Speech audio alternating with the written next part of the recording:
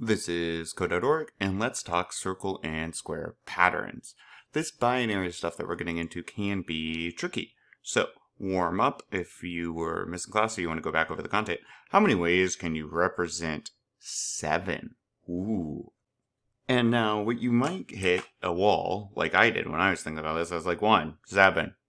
Oh, wait. Okay, what are they getting at here? Oh, I guess there's, I could do tallies. That's 5, right? 6, 7. You know my drawing skills are great.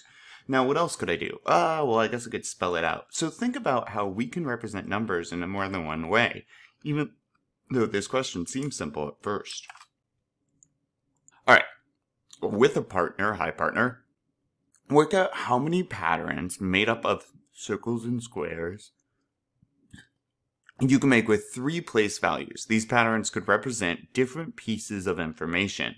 So here's 2, right? And here's another. Now, if we were keep going here, well, okay, circle, we'll pretend that's a circle, and circle. And now, what if I put a square, if I can make it look like one, at the end? This would be another. So now we have 3.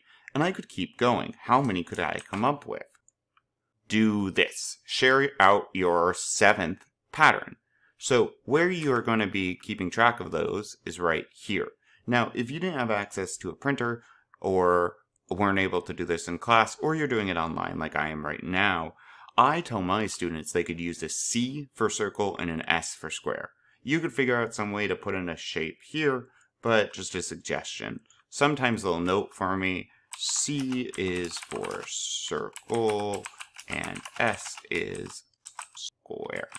Just to be handy. All right, so what would that mean? Well, let's see. They have 2 circles here, so record all the possible 3 place values.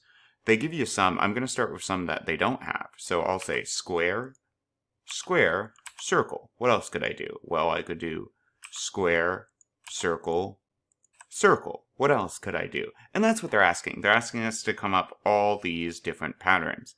Now, reflect on the same pattern above in order from line to line. Are there any rules to follow? If you didn't follow clear rules, redo the challenge with some rules in mind. What they might be by rules is I started out with a C at the end, then I put C's here. Well, now I could do all C's, okay? So now I've covered the C's. Now let me do the same with S. C, C, and I'm going to flip this last one to S. Then what? C, S, S. So they're wondering if you have some pattern you follow to make sure you cover all of your bases.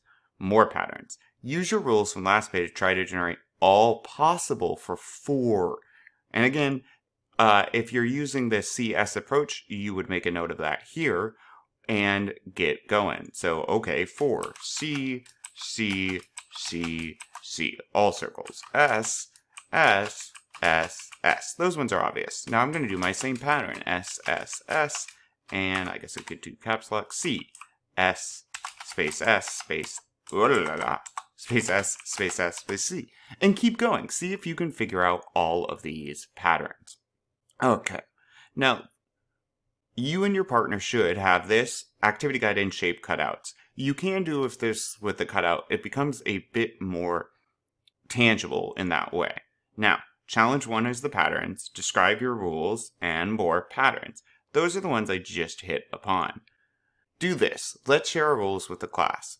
So, I bet you might have had something different than I just did. Or, if you didn't, you should. Try to think of another way. There's a million ways. Maybe you want to start by flipping the first value.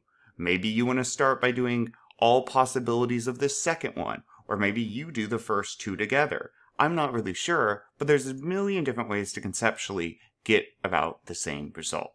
So, that's a super brief intro to binary or